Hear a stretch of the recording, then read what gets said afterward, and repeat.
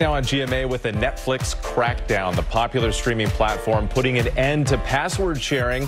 Trevor Alta is back with more about what you and your family need to know as you get ready for binge watching in the holiday. A lot of people nervous now. Definitely. Oh, this is going to impact a whole bunch of people.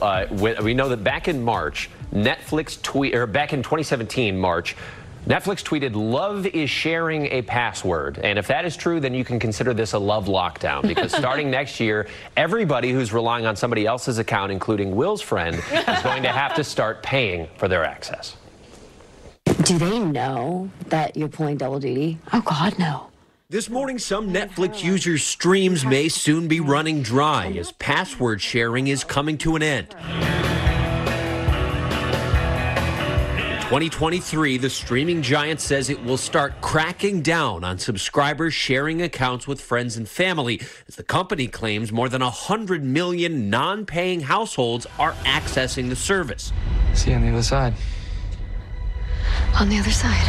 With this password crackdown, it will encourage multiple accounts per household, but also now will have the consumers start to weigh in about what is really important to them. You are the bane of my existence and the object of all my desires. Despite hits like Emily in Paris and Bridgerton, Netflix has been trying to combat their losses. In March, they began testing new features in select countries that allowed subscribers to add users to their accounts for a small fee. And just last month, they launched a lower-cost, ad-supported membership option for $6.99 a month. Though subscription analytics firm Antenna says that was by far the least popular plan. I do not have time for this. I do not have time for you. Welcome, gang. We got a great weekend. Netflix is also hoping to have a huge weekend with today's release of Glass Onion, the sequel to the massively popular mystery Knives Out. This is truly delightful.